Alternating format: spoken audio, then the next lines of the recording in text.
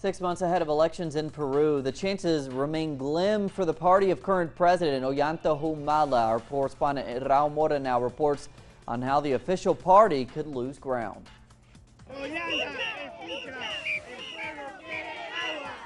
Monday's protest for water and drainage services in the outskirts of Lima is one of a series of continuous social conflicts that have contributed to the political crisis President Ollanta Humala is facing. He made promises to the people, but at the end he did not fulfill his promises. The main necessities we have are water and drainage systems, which are main elements for human life. Humala is also facing a crisis in Congress as he continues to lose members. Last week, Vice President Marisol Espinosa resigned from her post and became the 19th Congress member to quit the ruling party.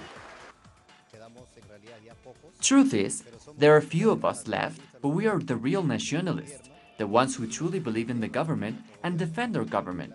Therefore, I believe that those Congress people who have left have probably done so because some necessities they had have not been satisfied. Public opinion approval ratings for the president are at an all-time low of only 12%, according to the latest poll.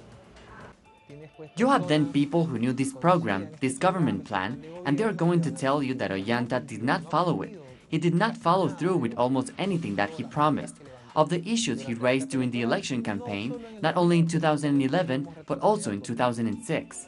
Presidential and general elections will take place next April, but all the possible candidates of the ruling party have been polling at single digits, and if elections were held today, the party of Ollanta Humala will no longer hold any significant political power. Raul Mora, Telesur, Peru.